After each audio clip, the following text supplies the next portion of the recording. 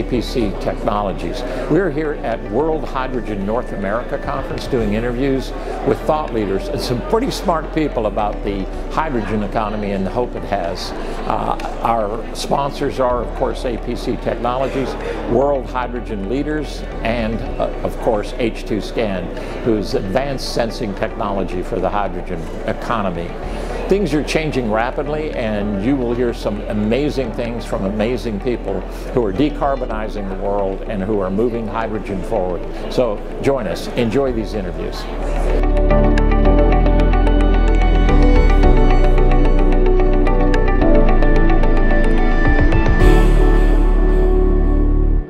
My next guest is Gid Herman. I do know Gid. Some of the people I've talked to here, Gid, I've never met before, but I do know you. You are with H2Scan on the process safety side, and you are business development leader for process and safety of hydrogen. It's a brand new world, isn't it? It is. Yeah. It is. It isn't. You've been there a long time, I know. But let me ask you something. Why did you even come into the hydrogen economy? Yeah, well, there's enormous potential in front of it, right? So it's something that it's still new. It's still very much a wild, wild west in a lot of ways, but it's developing, and you know, the opportunity in front of a company like H2Scan is just absolutely enormous at the moment. Yeah. What is the pedigree of H2Scan? So it's about a 20-year-old company today. Wait. Hydrogen economy is new. How can you be talking about a 20-year-old company? Yeah, exactly. So we've been monitoring, measuring, detecting hydrogen for 20 plus years at this point. Wow. The technology rolled out of Sandia National Labs a long time ago, was licensed H2Scan. Today we own it exclusively. And we've been detecting hydrogen in process and safety applications for a long time. Right. So that includes oil refineries, chemical plants, transformer monitoring, anywhere the hydrogen is used, which it turns out is pretty much everywhere. Yeah, right. Almost every industry is using hydrogen somewhere, somehow.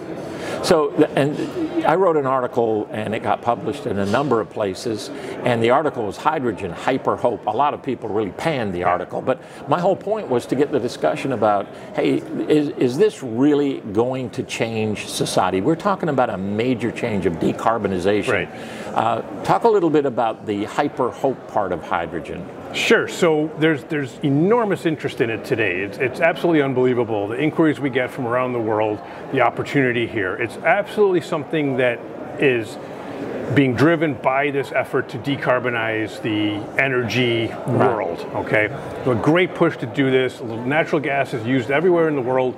But there's a big effort now to introduce hydrogen into the natural gas stream. Right. So hydrogen can be produced in many ways, and then once it's introduced in the natural gas stream, now you have to monitor it and detect it safely.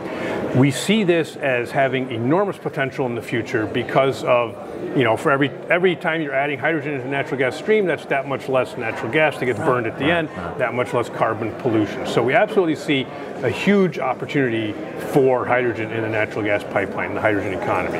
One of the things that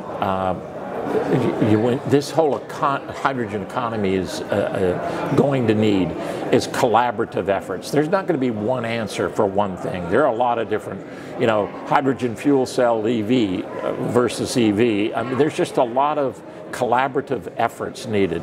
Talk a little bit about your experience with collaboration, because I know you do that a lot with customers, helping them solve their problems. Yeah. That's a lot of what we do, because there's so many different parts in the whole value chain here that we can be involved in. So that includes the hydrogen production side of it. There's a lot of different ways to produce hydrogen, and there's a lot of need to be able to, you know, obviously do it safely and measure it reliably and consistently. So we're involved on the production side of it.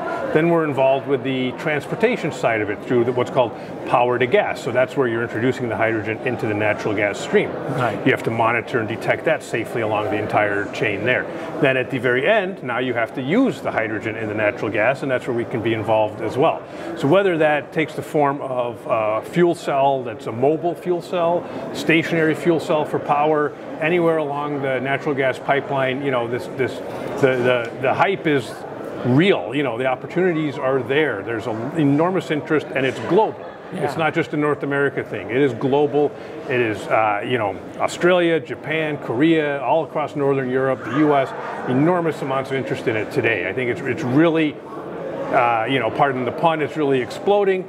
and you know, we'll be a big thing. We shouldn't be saying that, but I get the Well, we can help prevent that, right? Yes, that's good. That's why we need H2Scan, because we don't want it exploding. Exactly.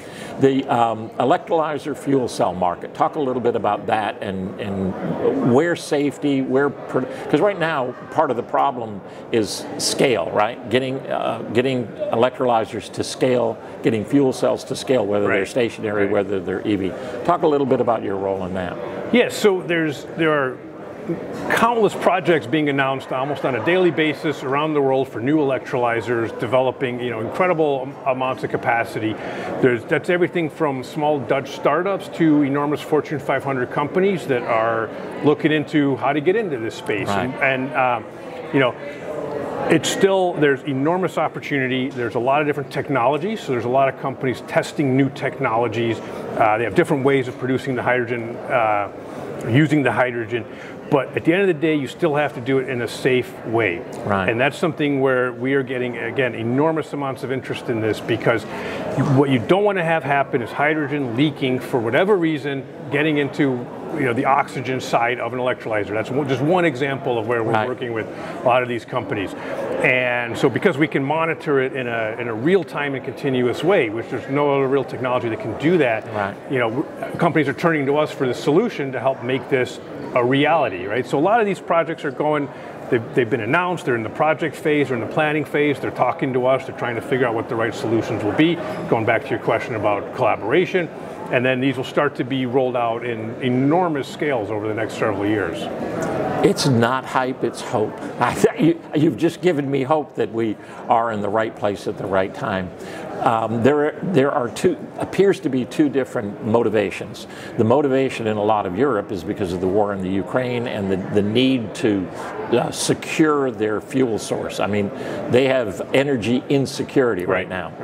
In the U.S., North America, Latin America, and maybe parts of Asia and the Middle East, it's more of a, hey, let's do something to decarbonize, but we don't have the same level of risk, feeling the risk right now as the Europeans do. Is that a fair statement? It is, absolutely, yeah. So we're not pursuing it in a lot of parts of the world because of that energy insecurity. We're pursuing it in this need to decarbonize for the future, right? So what that looks like, I mean, the time horizons are pretty large here.